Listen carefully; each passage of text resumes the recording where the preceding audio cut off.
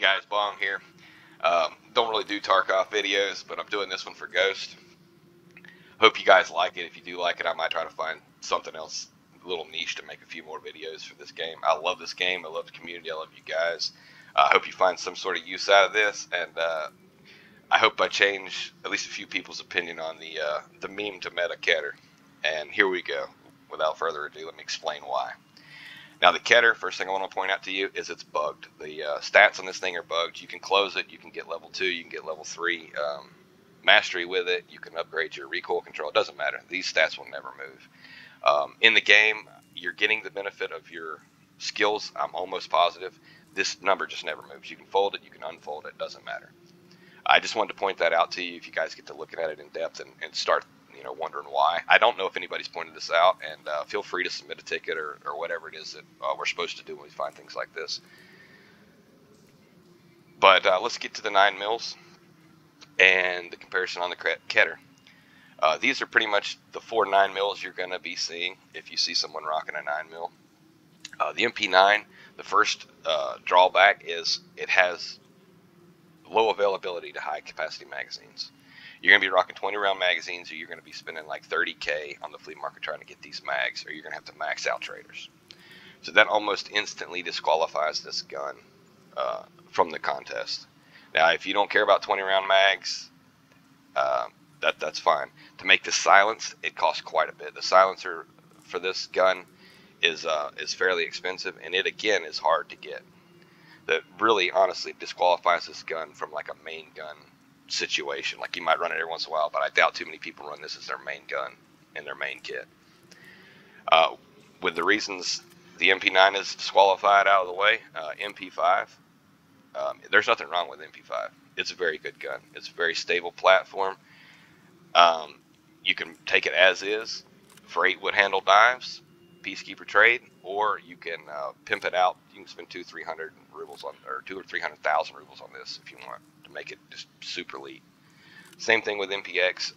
Only difference is this one has a slower fire rate than the KEDR, and the MP5 is matches with the KEDR. Now the PP is super cheap. You can get this one right here from Mechanic for about 55K rubles. You have to buy a gold roller and trade it. They're going like 55-60 right now as we're making this video. You don't have to have one this nice, and comparatively in price, they're about, by the time you get done putting the little odds and ends on, they're about the same price. But what will get you killed with the with the PP is its fire rate. Its fire rate is 700 doesn't do it justice. It seems like it's slower than that, which makes it a little more accurate, but you will die from lack of downrange firepower. So with the points of the actual delivery system pointed out, let's really take a look at what we're delivering, because that's what makes, in my opinion, the KEDR a more superior face gun than the 9 mil. We're going to do a few things based on budget, and then we're just going to do a few things based on pure math here. AP63 is $1,200 a round. That's going to be your budget armor piercing 9 mil ammo. That's what if you're using a 9 mil gun, you're probably going to be shooting that, or you're going to be shooting 7 and 31. But let's just assume you're shooting 6 and 3. 6 and 3 has 52 damage. It has 30 pin. It has 48 armor damage. It has 5% frag chance, and it has 20% ricochet chance. Fragmentation chance is the chance that the bullet breaks up into smaller pieces and does more damage. Ricochet chance is what's the chance that round's going to bounce. If you're shooting at heads, you want a low ricochet chance. 20% ricochet chance is not low. If you're wearing a heavy ricochet chance helmet plus the 20% ricochet chance, that round's probably going to bounce the first time. Now, if we look over at the KEDR, PBM ammo, it has 40 damage. It's 12 less than your 6 and 3, but there's no body part that's going to get blacked out from 6 and 3 that would otherwise would have been saved by PBM. So either one hits, it's not a single tap blackout. Whereas your 6 and 3 has 30 pin, PBM only has 28.